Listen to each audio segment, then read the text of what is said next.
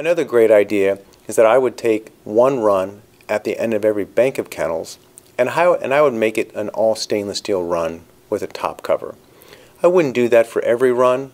I personally think top covers make a run look cagey, but there will be in your career a dog that's aggressive. It doesn't have to be a pit bull. It could be a friendly lab that's freaked out by a thunderstorm, but you will have an aggressive dog, or better said, a destructive dog, as well as jumpers. Train the staff to move that animal to the run that's all stainless steel with a top cover, and the problem goes away. Another nice design feature is to have some side guillotine doors in a few of the runs.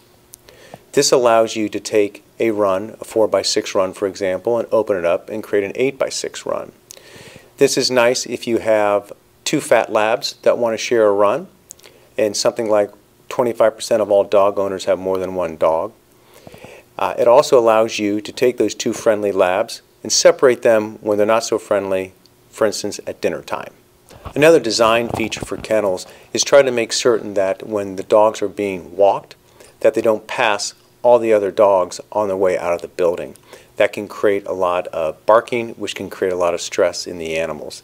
So you need to try to think about how to design your facility so that there are barriers for the dogs not to see an animal coming or going, or shorten the distance between the two, or shorten the distance between the kennel and accessing the outside of the building.